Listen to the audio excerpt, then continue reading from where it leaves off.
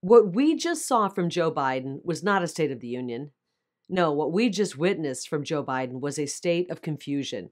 To the everyday hardworking Americans that just heard that speech, I'm sure you feel gaslit and lied to. The country Joe was talking about looks nothing like the reality that we all have been forced to face under his failed leadership. Skyrocketing inflation, unaffordable housing, crime running rampant, and a world that's on fire. Despite what Joe Biden says, the State of the Union is weak, and the American dream is on life support. It wasn't that long ago that President Donald J. Trump was in the Oval Office, and we, the people, got to experience peace and prosperity. Under President Trump, we had a historic economy. We had law and order. We had a secure border. And we were energy independent. And the world was at peace. America was safe and secure and prosperous under President Trump. But in just 3 short years, all of that safety and security and prosperity has been destroyed. Since Joe Biden took office, overall prices are up nearly 18%. It cost our families $12,000 more per year just to maintain the same quality of life that we had under President Trump. I don't know many people who got a $12,000 raise. Americans are struggling in Joe Biden's economy. For many, the American dream is out of reach.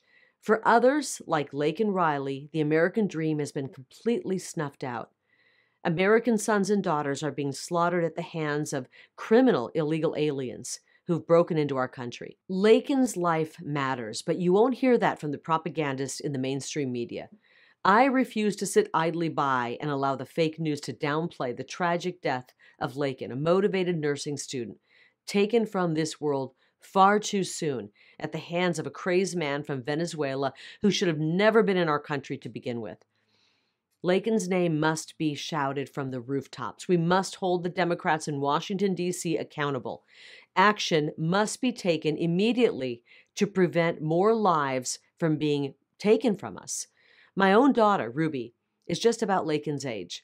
As a young mother, I would have never dreamt that my Ruby would one day live in a world where she couldn't go for a jog on her college campus without fearing for her life or worrying about her safety. We must protect America's women, and that begins by ending Joe Biden's border crisis, kicking him out of office, and removing the Biden yes men like my opponent, Ruben Gallego, who have allowed these tragedies to transpire. I had the opportunity to cover the state of Arizona for about 27 years as a fair and honest journalist. I've never seen our southern border more secure than it was under President Trump, and I've never seen it more open and dangerous than it currently is under Joe Biden and his Democrat enablers like my opponent, Ruben Gallego. Biden came into office and used 96 executive orders to rip that border wide open in his first 100 days. And since then, Joe Biden has allowed about 9 million illegal immigrants to enter our country. He's spent millions of dollars in government handouts to give to illegal aliens, and he's organized covert secret flights to import them into our interior of our country, all while the American people struggle. Far from being commander-in-chief, Joe Biden has earned the reputation as the greatest facilitator of the largest human trafficking operation in world history. He's handed operational control of our southern border to the narco-terrorist cartels, thereby allowing for the uninterrupted flow of military-age fighting men into our country and the unmitigated trafficking of women, children, guns, and dangerous drugs across our border. After all of this, Joe Biden now says that he wants to work with President Trump to find a solution. Newsflash, Joe. Not only does President Trump have a solution, he is the solution. Only by restoring President Trump's border policies, rescinding Biden's executive orders, and finishing the wall can we return to the safety we enjoyed under President Trump.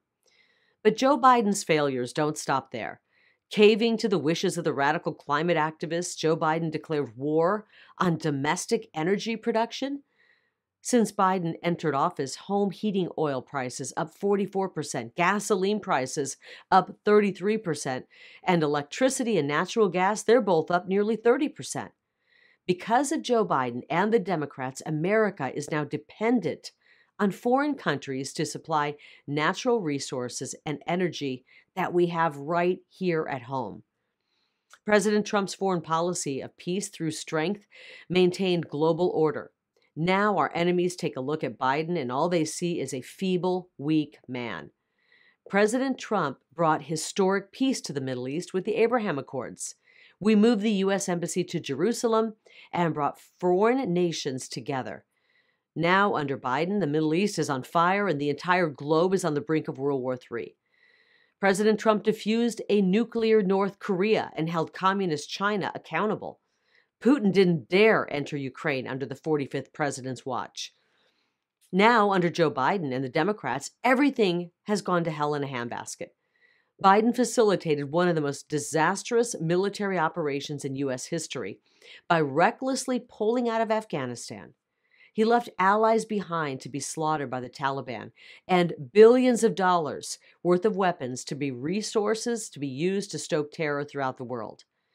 Biden emboldened the Hamas terrorists to attack Israel, increased our dependence on communist China, and watched as Putin invaded Ukraine. He then sabotaged Ukrainian peace talks, only to pour an endless supply of American taxpayer money into a corrupt country with zero oversight and no plans. And now, as his proxy war collapses under a generation of dead Eastern Europeans, Joe Biden continues to threaten to send our American boys and girls, our American men and women, into that failed war. We're on the verge of World War III due to the irresponsible and incoherent foreign policy of the Biden administration. It's high time that we have actual diplomats back in Washington, D.C., ones who actually know a little bit about the art of the deal. Times are dark, but there are better times ahead. We are up against a sizable threat in the radical left, but we are not powerless to stop it. We have two very powerful weapons in our arsenal, our voice and our vote. And the only way we can preserve the American dream, secure the border, restore law and order, end the endless wars, and save our country from the cataclysmic path that Joe Biden has sent us down is to elect President Donald J. Trump to the White House and send him some America First backup to the United States Senate. As a U.S. Senator, I will work tirelessly with my Republican colleagues to advance President Trump's agenda in D.C., and together we will make America great again. You may not think that you can make a difference, but you can. Register people to vote. Knock on doors. Make sure your neighbors turn in their ballots. Get involved with a campaign that you care about. And donate money if you can. And get 10 friends to vote too. Every little bit helps. We all have a role to play to save this country. It won't be easy, but nothing worth fighting for ever is. We're going to win this. And next year, at this time, we're going to have a State of the Union that we can all be proud of.